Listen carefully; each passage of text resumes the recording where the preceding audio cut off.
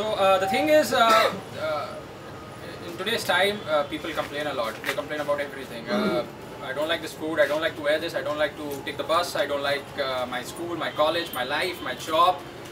They just start complaining and it never ends. What we forget is that there are people in this world who have have got no choice, but they suffer. They just get through it.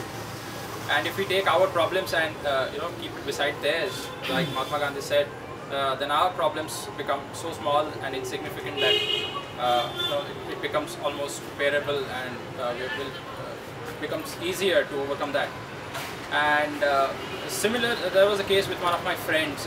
He's a very good friend of mine. We meet every day. We have good long talks and chats in the morning, sometimes in the afternoon, and on off days in the evening as well. One of these days we had this talk, and he got very emotional and he was sharing his story, and I felt that his story is worth sharing. He's a brave soul, and his life has a strong message to give out. So this is my friend, the amazing Mr. Toilet Seat. Oh dear Toilet Seat, the horrors you must have seen.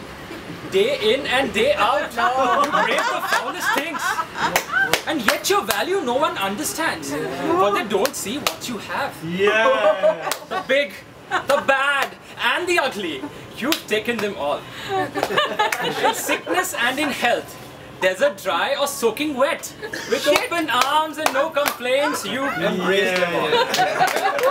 You've been used and abused for days and days, you've been screwed. Yet you're there pretending to care.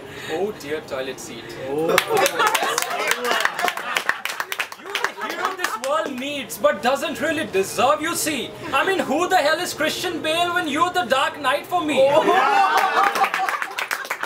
You carried our asses like Atlas and never put up a fight. And what do you get in return, my friend? Loud farts and semi-digested shit from last night? I fear, oh dear, I really do, that someday we'll all wake up and you'll just be through. We've all been given choices we are too short-sighted to see. Unlike my dear friend, the Toilet Seat, who's never had a chance to be happy. So you see, my dear friends, if you think you've got problems, try taking shit every freaking day. And then you'll see what you have to say.